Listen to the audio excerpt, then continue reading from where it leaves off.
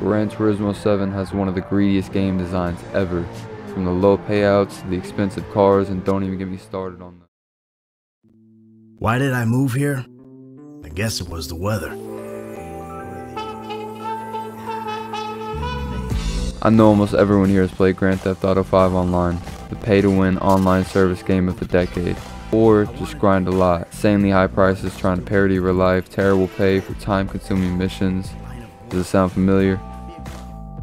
Like GTA, Gran Turismo 7 is an amazing game flawed by its terrible economy and greedy developers or publishers. They say they wanted to reflect real life prices, which seems kind of cool at first. Do you remember how bad our car economy is in real life? So they just raised the price of everything and use that as an excuse. Shit's expensive. With it being way more pricey for subjectively boring cars, and just in general, you'd think the payouts would be better. The only decent payouts are on story mode championship, which get old fast. Find some really grindy race, make a decent amount of money, do the occasional sport mode time trial, or do what they want you to do and buy credits with money. Literally every time you make a purchase, they ask if you want to top it off. It's honestly pretty annoying. They just shove it in your face any chance they get. It's crazy. The legendary category per se has some of the most subjectively boring cars for the most absurd prices in the entire game. I know they said they're trying to reflect real life, but you gotta be a real collector if you want to get it. It's ridiculous. And the used car lot is a bit dumb in my opinion as well, only because there are certain cars that you gotta get in there and not in Brand Central because it's just not there. I don't like that. One of the perks of racing games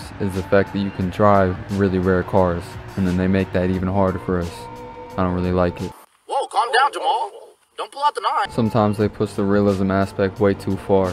We just want realistic handling and racing and all that. We don't need all this. And I haven't even brought up the roulette tickets. Dopamine feed after every race is insane, just to kill your hopes for the 800th time when you only get 5,000 credits. I don't even need to say much about this. I think everyone hates it and thinks it's rigged. And they keep the community from one of the most interesting parts of the game, engine swaps.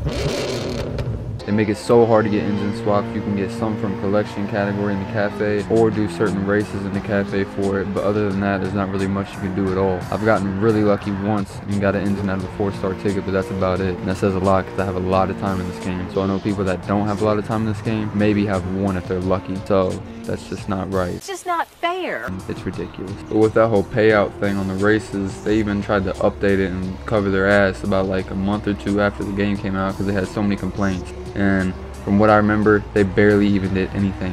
I think it just made people more mad. All that grinding just to get a 20 million car from the 50s that only goes 40 miles an hour. Well, it would maybe be worth it if we could put a really cool engine in it. Oh wait.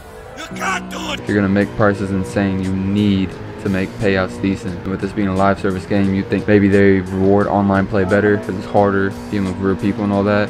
Nope. Online pay is awful. Ask anyone who does it. You can do like a 10-lap race, which of course, depending on the track, could take you about 20 minutes, maybe less, maybe more, and you might get 20 to 40k credits to around the ballpark. I may be a bit off, but it's terrible, genuine. Polyphony needs to stop being so greedy with all of this. Money, money, money, money, money. I wanted to say it was Sony doing all the greedy stuff, but the way it's so integrated into the game is crazy. The whole top it off feature says a lot in of itself. Doubtful, but hopefully they'll come to their senses and make the game less grindy in one way or another. You never know, but if you enjoyed the video, leave a like, sub, above all, have a very good day.